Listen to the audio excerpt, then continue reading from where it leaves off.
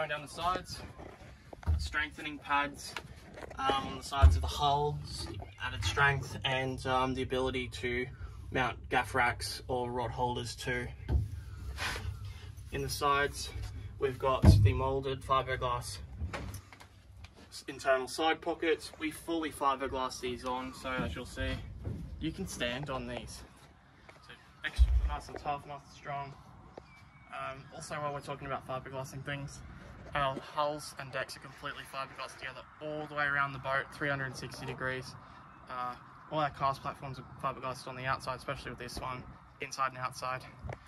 Consoles fully fiberglassed to the floor. Everything's fiberglassed. If it can be fiberglassed, it is. There's no screws in our boat, so nothing ever rattles. Everything's bolted, and nothing will ever come undone. All 316 fittings as well.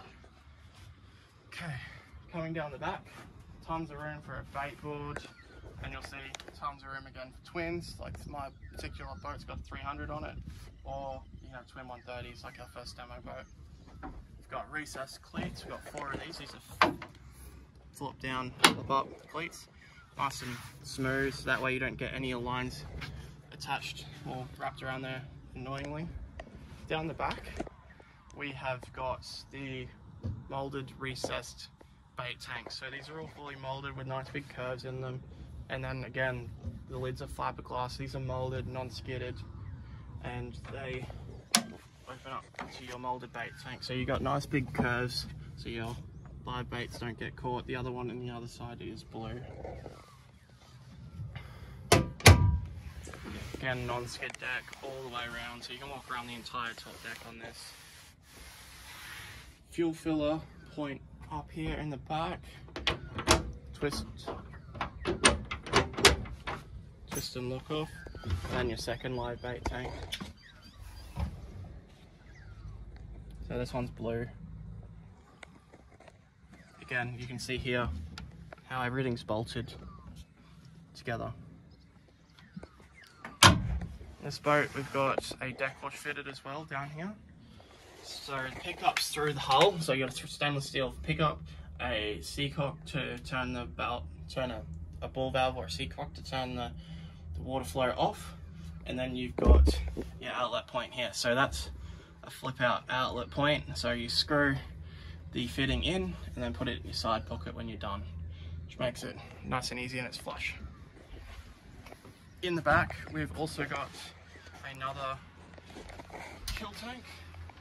So this one again, also very large, goes down nice and deep, and you've got another 40mm bung in there as well. So makes drainage and easy to do. In the back, got a bilge, nice big bilge setup. Down here, room to fit 2 through-hull transducers down there, and you'll see it fitting through the hull for your deck wash pickup. Just while we're inside the back of the Bonito 660, I want to give you a look at how much deck space we have. So it's 1.96 meters from there to the same side on the other side, and then you've got tons of room internally for a seat box or a leaning post, which gives you massive fishing room in the back. It is 4.8 meters from the transom wall here to the very front combing, so it is a very big boat. You can fit the 5-meter Bonito almost inside this area space. Alrighty, so in terms of fuel tank capacities, this particular boat is fitted with a 360 litre tank. That's standard on the 660s. We can go as large as 600 litres. I've got 550 litres in my personal boat, which is awesome for doing long range trips. While we're inside the cockpit, in the back, in the fishing area, we've got 700mm freeboard in the boat. So you'll notice nice and high on the thigh. So when you're fishing, you can get right into the side of the boat. You can lock your feet under the side pockets, and you feel nice and safe inside the boat. And you can also get obviously right around into the corners, 360 degrees around the boat, making a nice safe place to fight a big fish.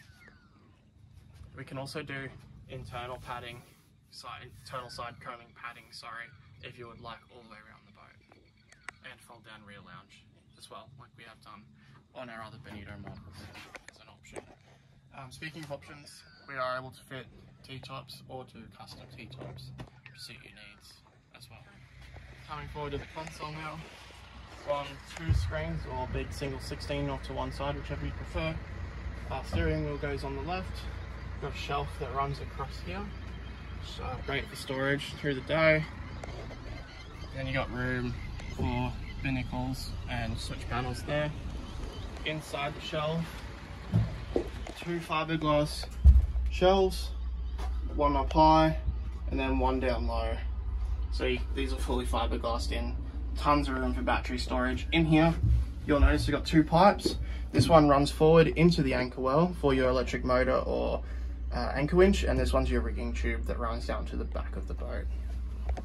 Splash well here as well, so no water gets inside your console. Okay. Thank you very much for watching, and if you're interested in having a look at a 660, make sure you head to Bill's Marine. Bill's Marine also has a number of our other models in stock, so yeah, if you're interested in Bonito, it's the place to be, especially if you're up in North Queensland. Thank you very much for watching, and look forward to seeing you out on the water.